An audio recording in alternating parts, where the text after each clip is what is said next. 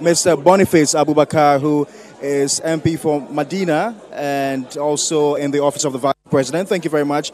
So you also listened keenly to the presentation by the Finance Minister, and I'm sure you are in full agreement of a lot of things he said. Absolutely. If you care to know, before the budget was read, I was interviewed by various media houses, and I gave them my expectation. And I'm not surprised. At the end of the day, one major thing NDC were trying to speculate was that there was going to be increases in taxes on. I said there was nothing going to happen in that side. Fortunately, there wasn't anything mentioned on taxes.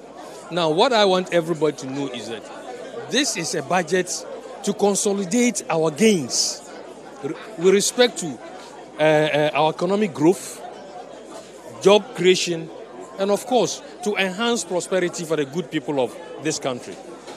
As I heard him talk, you could see that he did mention some of the achievements that the ministries were going through. If you take maybe Minister of Special Development Initiative, he did mention about this one constituency, one ambulance. We're talking of one dam, one village. We are talking of, he mentioned one district, one factory. I mean, planting for food and jobs, planting for food and exports. Just let us restrict ourselves there alone, and you see the benefits that will inure to the good people of this country. First of all, if you are talking of planting for food and jobs, it means that the opportunity is being created for a lot of people to get into agricultural sector.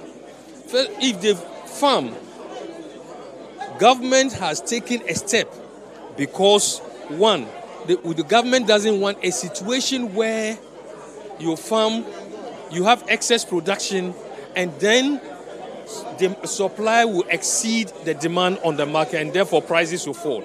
Government has decided to establish buffer stock, and in so doing is, building warehouses.